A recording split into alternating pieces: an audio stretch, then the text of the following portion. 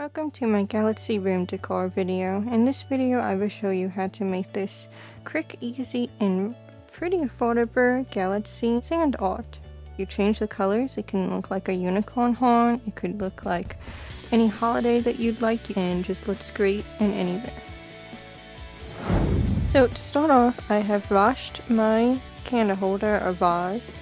I thought that this was a cool shape to use for this project, but you can use a mason jar, you can use any type of vase, a candle holder.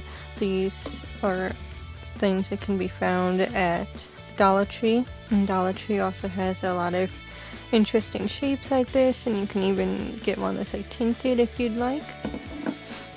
And I also have a funnel here just in case I ever need it. Also from Dollar Tree I have these packets of different color craft sand.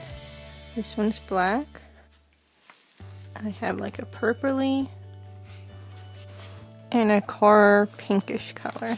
If you notice, these are the colors of Galaxy. So all I'm gonna do, I'm going to start with my black.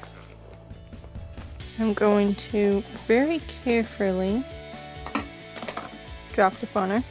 Make sure that you drop the funnel. I'm going to very carefully start pouring in a little bit of black.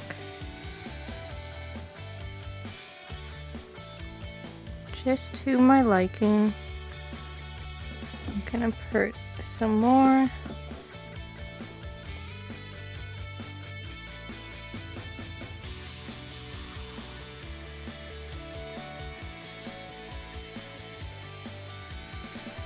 Now I'm going to take the violet purple color. Now I'm just going to pour that into my liking.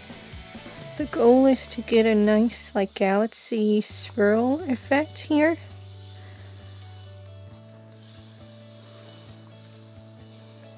I'm going to add a little more black before I add in the next color.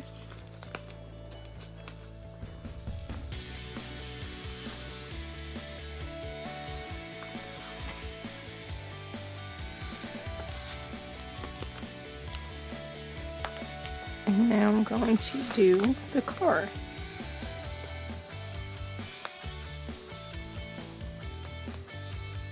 Now I'm just going to be adding each color little by little until I fill it to the top to my liking.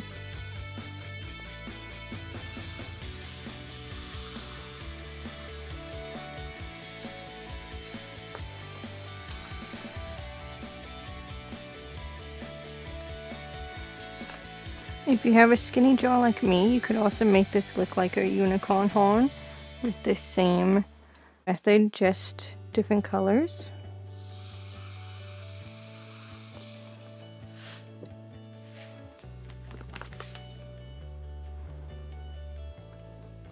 I've taken the funnel out at this point, and I'm gonna just top it off with black.